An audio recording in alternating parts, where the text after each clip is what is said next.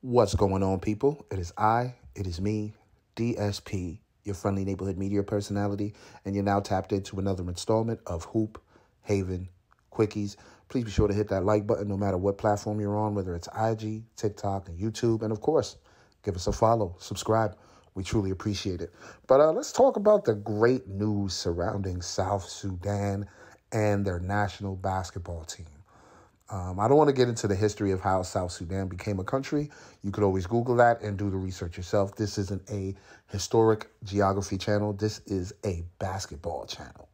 And let's talk about South Sudan, the youngest country in the Olympics to win its very first Olympic game. And on top of that, Africa hasn't won a national game, I guess, in basketball in about 20 years.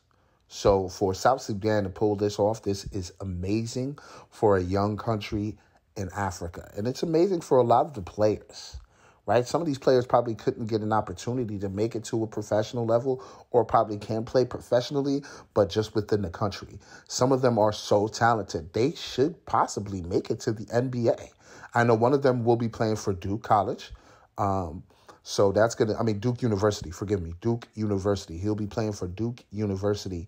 And that's him, Cooper Flag, and all those other guys that they got going on there. So it's good to see him play at this level. And not, I wouldn't say he's dominating, but he is making a mark. And he's extremely young. So it's a beautiful thing to see. His last name is Malak. I don't know how to say his first name, so I don't want to butcher it. But, I mean, look, I was watching a lot of these guys in the BAL Season 4. That's the African League that the NBA is collaborating with FIBA to get together over there. I believe they had their championship in Rwanda.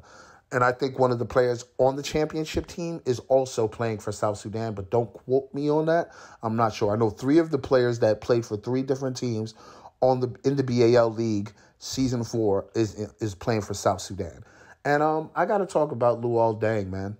I got to give him his flowers.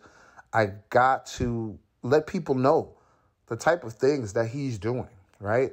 Many of y'all know Luol Deng for playing in the NBA for several years. You know what I mean? I believe he was an all-star a few times, even made the all-NBA teams and all-defensive teams. I think I might have to do an underappreciated for Luol Deng, so be on the lookout for that.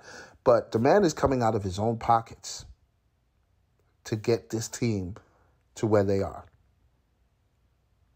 That right there within itself is an amazing story. There should be a documentary about the South Sudanese team.